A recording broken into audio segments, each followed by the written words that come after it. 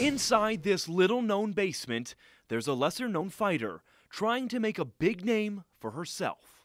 Being a girl in the sport is tougher because you get a lot of guff for it. The Howard Street boxing gym is 17-year-old Desi Wagner's second home. So every Monday, Tuesday, Wednesday, Thursday, Friday. Desi gloved up for the first time a year and a half ago, thanks to her next-door neighbor and coach, Ray Kerwick. On the floor. Buck. He'd been egging me on. He's like, come down to the gym one day.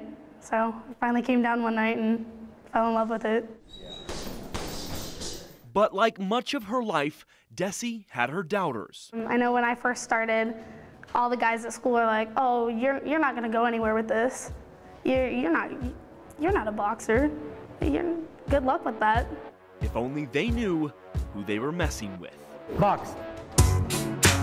After just 18 months of training, Desi is on her way to her second national tournament. Even though I am a girl and I am actually pretty good at it and I can do it and I can go places with it, whether you tell me I can or not.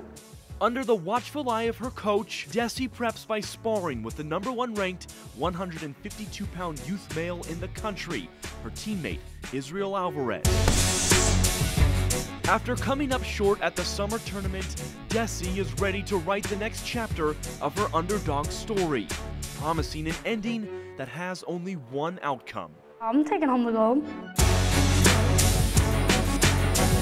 In Spokane, Joe McHale, KHQ Local News.